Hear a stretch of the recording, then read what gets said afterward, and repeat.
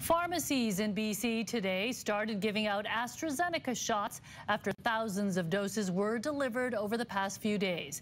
People who received AstraZeneca for their first shot have a choice for their booster. And as CTV Shannon Patterson reports, some say the choice was easy to make. Okay. Kelly Fox snapped a selfie during shot number 2. I'm super excited about it. While she could have chosen an mRNA vaccine for her second dose, I was kind of prepared to take whatever was being offered. So when the pharmacy that administered her first dose of AstraZeneca called, she jumped at the chance to get her booster shot. AstraZeneca was fine for me the first time.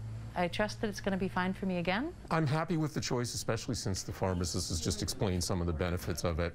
I talked to my doctor a couple of weeks ago, and she basically said, just take the first one that's offered to you. Good afternoon, Bonser Pharmacy. This small Burnaby pharmacy is seeing good uptake of AstraZeneca for dose 2. So far, all the people that we've called for the second doses have shown up for the AstraZeneca vaccine. Over the weekend, this West Vancouver pharmacy, which administered 300 first doses of AstraZeneca, received enough vaccine for 100 second shots. We let the first 100 people know through a secure email that we had the second doses, and if they wished to book online to do so. And so far, I think we have about 64 that have booked. So we're looking at about 64% right now going to get their second dose of AstraZeneca. Our understanding and the indications are that there is good demand for that and desire to receive the second dose AstraZeneca vaccine.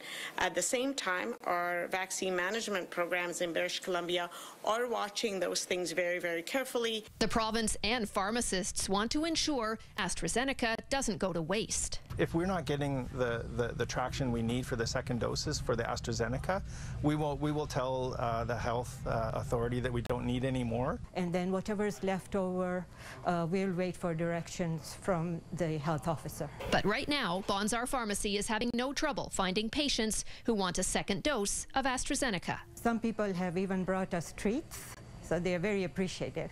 Shannon Patterson, CTV News, Burnaby.